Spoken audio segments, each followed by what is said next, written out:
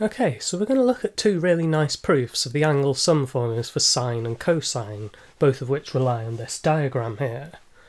So our proof for the angle sum formula for sine relies on the formulas for the area of this triangle.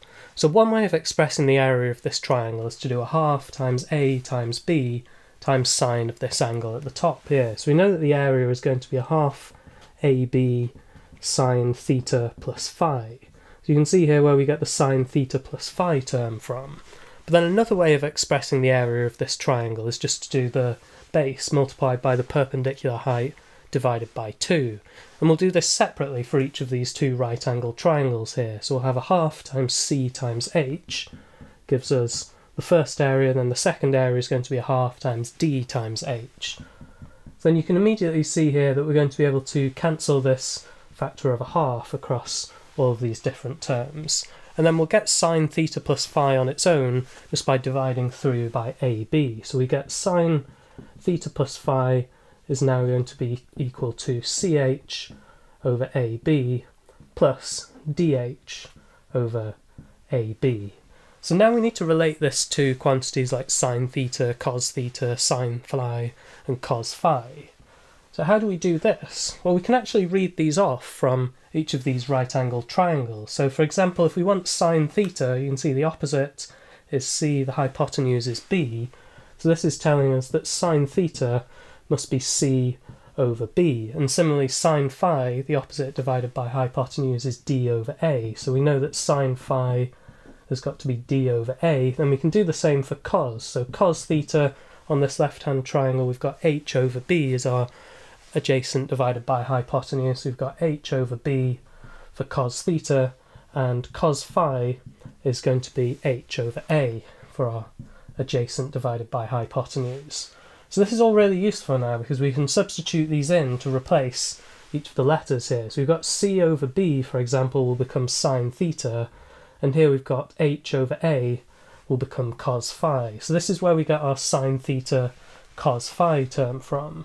So we can write the whole thing as sine theta plus phi has got to be equal to c over b was sine theta and h over a was cos phi. So we've got sine theta cos phi, and then we can do the same trick for our other fraction here. So we've got d over a will become sine phi, and h over b is our cos theta term. So we can replace this now by plus sine phi cos theta. Then you can see we've derived the angle sum formula for sine, at least for suitably small values of theta and phi. So next we'll have a look at doing the same thing but for the angle sum formula for cosine.